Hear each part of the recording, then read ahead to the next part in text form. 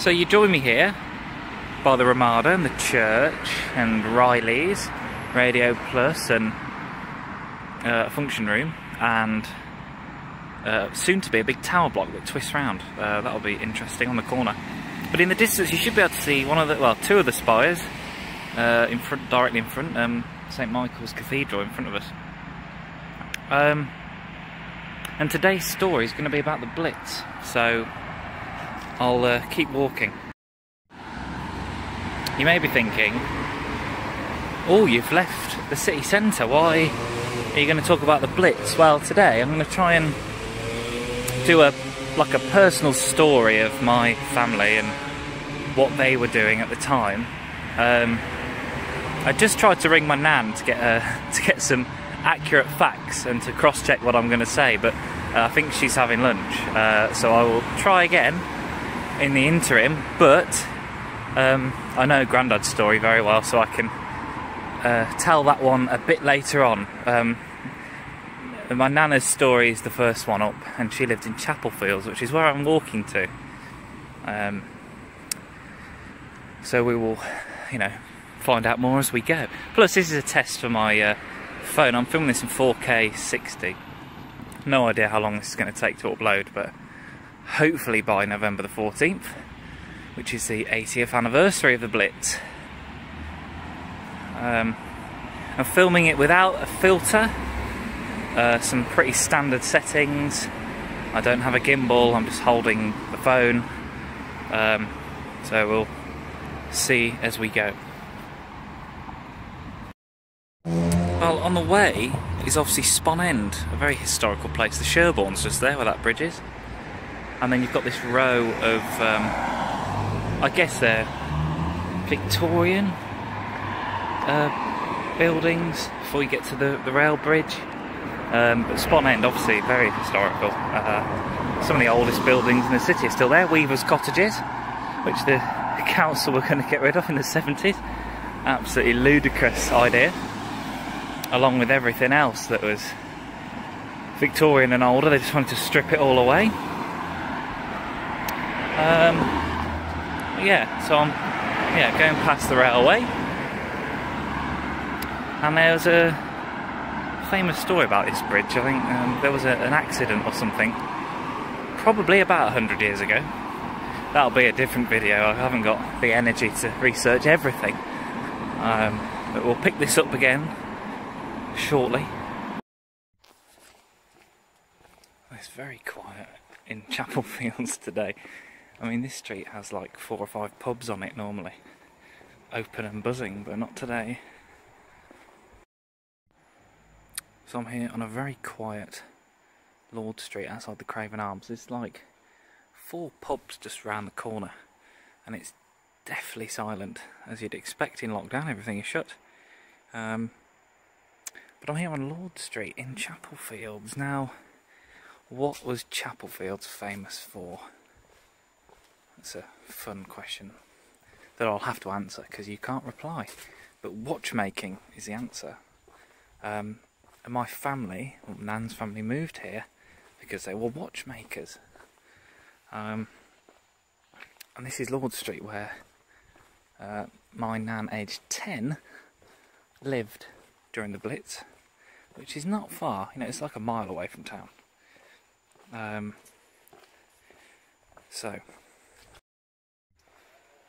Well, I think my Nan lived in the one next to the big house on the corner.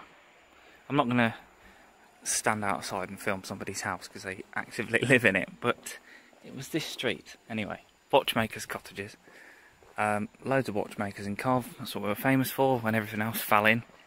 And you can sort of see the style of the buildings. There's a lot of those big workhouse type buildings, and it's funny because there's a lot of them, when they were renovated, they took out all the floorboards and burnt them because there was gold dust from the watchmaking. So there's a lot of gold in Chapel Fields in the roofs. Probably adds to the house value. I'm coming back towards the old road now, but there's people doing delivery, so I can't really stand and chat outside the house. They asked me if I was lost, and I'm not lost. I'm just trying to do a video. so I'll stand here underneath this great tree. So, yeah, 1940, Nan was here. Obviously all the houses were escaped. But the bombers would fly this route after unloading on the city centre. They flew past, and Nan has a great story of when she went to school once, and she saw in the morning, as the bombing raids came to a close, a stray bomber unloading nearby. And he unloaded his machine guns in the roofs of all the buildings, and she ran all the way home to tell her, mum, and she was scared. But she was sent back to school, and the teacher, when she got there, told her off and said, "What are you late for? Don't do that again." So that was the 40s spirit for you. And I think she saw a number of bombers and raids and different things. At 10, she's got a pretty good memory of it. Whereas the story of my granddad is quite a bit younger. Is a different one, but a bit more dramatic, I suppose. It's funny because Nan always goes on about it when she lived in sheltered living. A lot of the old dears with her were from like Leamington and Rugby and other Warwickshire places, and they always go on about, oh, we could see Coventry burn from where we were, and she was like, why didn't you come and help us then? As she was a mile away watching it all unfold. I think her dad and brothers obviously helped out as wardens and sorting things out and trying to help people, and obviously at 10 she was kept away from active helping. However, my granddad, who she married, is from Ireland, so I don't think he cared much about Britain. But he was a spotter on the roof of Elvis, which is, well, Elvis Park is now Morrison's on the Holyhead Road, but it was obviously a big factory, and he was a spotter with a lamp looking for bombers and planes. So he did that during the war, and he was a builder by trade, so he helped rebuild London and Cov and everywhere else afterwards. But yeah, during the 1940 Blitz, he would have been on the roof of Elvis, spotting and trying to find them just before they got to the city centre to raise alarms and such like. I'm back to the start now. There's the 4Ps on Craven Street, and there's another 4 or 5 pubs up this road in Chapel Fields. But yes, home of watchmaking. There's a great watchmakers. Well, we've got the watch museum in town, but when I was at school you could go to one of the watchmaker houses further on up Walsall Road. It was the Partnership Centre. I don't even know what happened to that, but that was very interesting. Learned about that. And that will do for this clip, I think. It's 4 minutes long. It's ludicrous, but yeah, Nan lived there, on that street, Lord Street. Heard it all unfold, and if I can, I'll try and add in some photos and bits and bobs, but we'll see how bothered I am about editing. I suppose whilst I'm here, Old Dyers, if you ever need an old biker, that's the place to go. My uncle, who is about 72, 71, alright, don't know what that was about. He's always in there. I don't think he even knows who I am, to be honest, but still rocking the sort of 1.5 foot of grey, long hair. I think he's still got a bike, but I don't know how much actually rides it, but yeah, you'll usually find him in there, which is, people look at me and the rest of my family and go, how did this even happen? And it's often a thought that I have as well. So I'm walking back into the city centre under the ring road by the Sky Dome, and I'll pick up Grandad's story, which I know much better. Unfortunately, the road he grew up on is no longer there, but I'll get as close as I can to where it was and explain what happened. He was the other side of the city, so still, but more in the city centre, so I'm not going to walk for miles, but I will keep going along. least it's not raining now. So as I'm walking to Godiva Street, I'm now by the cathedral. This is a view that's been the same for a few hundred years, because the Golden Cross, one of the oldest pubs in the city, the courtroom's been there for a couple of hundred years. I want to say it's Georgian rather than Victorian. I'm sure the plaque would tell me, but yeah, there's a great scene from here in a 1945 Ministry of Works film with Bill Owen, the guy from Last of the Summer Wine. That's how I know him anyway, he's obviously more famous than that. Where they're pointing out, oh, you know, he's just come back from the war and he's like, oh, the place hasn't changed much, and he's with his wife and they're like, oh, we're going to get a new prefab house and life's going to be brilliant and Coventry's the place to be. And of course they're right, of course, but it's a good shot. I might link to that. It's on YouTube, you can watch it. So the story here is obviously of devastation. On the 14th of November 1940, the scene would have been quite different. Well, about 7 PM I think, the first incendiaries hit the roof, and the provost and a couple of helpers were dashing about the roof trying to put fires out. But when there's 3 of you on a building this big and it's had a few direct hits from incendiaries and the water supply cuts out, there's only one result. And unfortunately, people always go, well, why did the columns not stay? If they're only set on fire, you know, stone doesn't burn in the same way as wood. The reason being is that the Victorians, in their wisdom, had put steel supports on the columns to hold the roof up and keep the building secure. Obviously steel in extreme heat pulled the whole thing down with it. So that's why everything fell in, rather than just the roof, and they could have just patched it up, but the whole thing fell in because of the way they'd repaired the building. Another point to note is the windows are blown out that side, and they're not this side, because the roof fell in at an angle, and it hit that side, and then the force blew the windows out. And you see fragments of glass in the windows, but actually that's just Victorian glass. The medieval glass in the main panels was saved, and Cov still has all of the medieval John Thornton glass stored at the moment. The fragments you see is Victorian later glass, so they're not too bothered about that. And there's the new cathedral poking through. So there you go, and you can see Trinity over there, which survived. The team managed to put the fires out. It did get hit as well, but they saved it, which is good. So just leaving the cathedral, there's obviously Golden Cross. It's looking like it's all the court. Last public hanging in Warwickshire was here, I believe, in this courtyard, where everyone gets smashed now. Somebody had their life ended right there. And there's Trinity, a better view of it, with roof intact, and the new one looking glorious as ever. Basil Spence's finest moment. Trinity on its own is actually a wonderful building. It's well worth a look. The Doom painting is fabulous. I will head over to Godiva Street at some point. Due to the time, it may be dark soon, so I might not do it today, but the video will be completed. Fear not.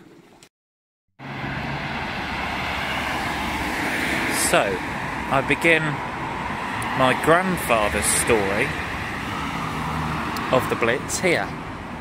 You would say at the Ring Road, but this is the city wall, the medieval city wall.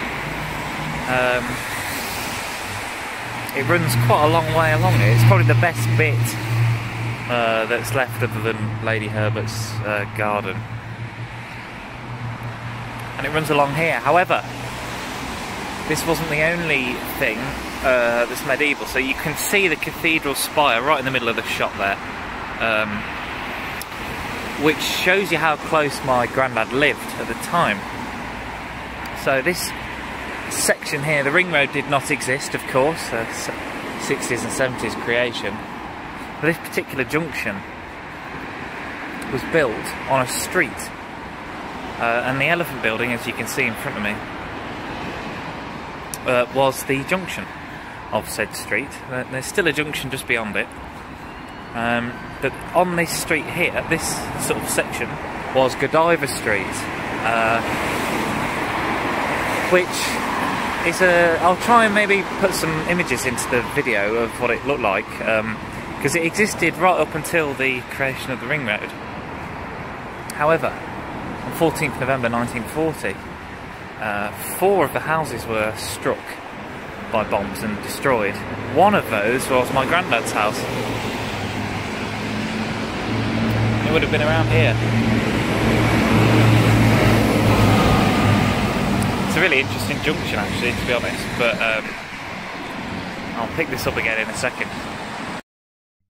So from here you can see Graham Sutherland and some student at Calm, and all this stuff wouldn't have been it other than the medieval wall over there. But this street would have existed, Godiva Street. The Sherborne could have been seen from one end of it as well, because there was a flood here before the war. There's a good photo of the road flooding. So I'll walk through and I'll try and do a before and after of the junction for the road, because the elephant is there now. But yeah, this would have been a street. It was quite, you know, good 100 or so houses, and 4 of them were destroyed, and my granddad was 2 years old under the stairs when the back of the house got blown off, and they were moved later to Radford, and that's how all that happened. His dad, so my great-granddad, was a warden. He was out and about on November the 14th trying to clear stuff and move, you know, bodies and debris and all that kind of thing. And then he came back in the morning to see what had happened to the street. I don't know what happened in the immediate aftermath, because well, obviously Grandad was 2, his sisters were older. They were, I mean, they're in their 90s now, so they have a better memory of it. But I haven't thought to bother them to get the answers. I mean, obviously I love the elephant building, it's right here, but this would have been the junction, pretty much. The road would have carried straight on. Just filming the floor as people walk by.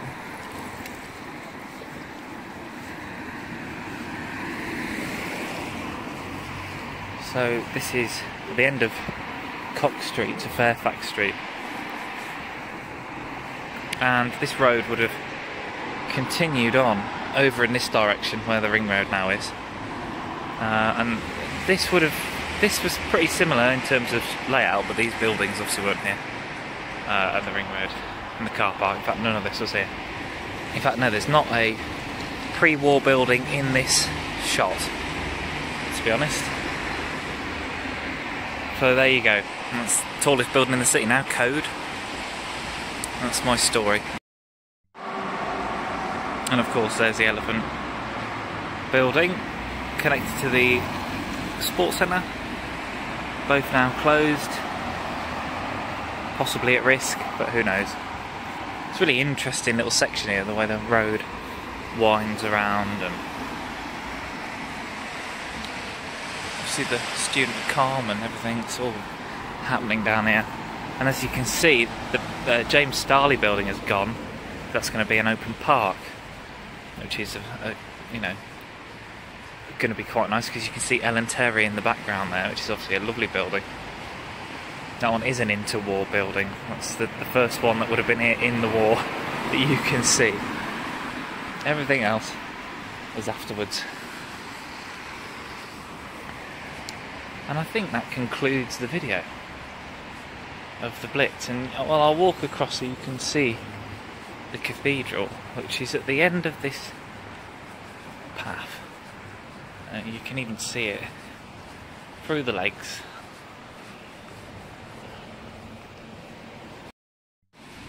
So I'm walking up at the back of Fairfax Street, where the swimming baths is. and you can see the new cathedral just poking up at the top there. These are all uni buildings, George Eliot.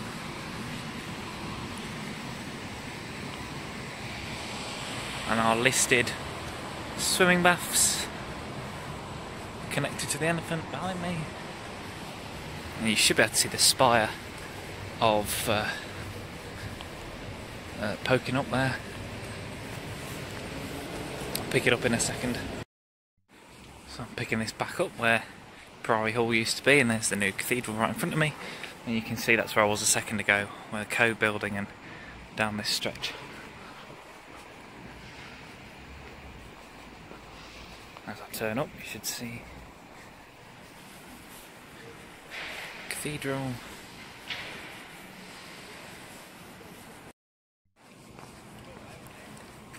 There we are, old and new, stuck together.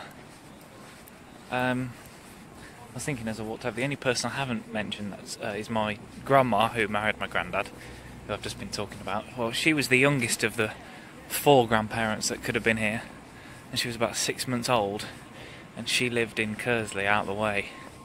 So I don't think she had any issues. And she had family in Newbiggin up north, so she could have been up there. She wasn't amongst all this carnage anyway, like the others. And of course University Square, where the hub is, Herbert, Alan Berry. It's got a good little square, but obviously at the time, devastation, fire, no, not a place to be on November the 14th anyway. I think that concludes the nonsense that I've been whispering on about for the last 15 minutes. If anyone has watched any of this, then gold star to you, and I'll buy you a coffee if we interact on a regular basis.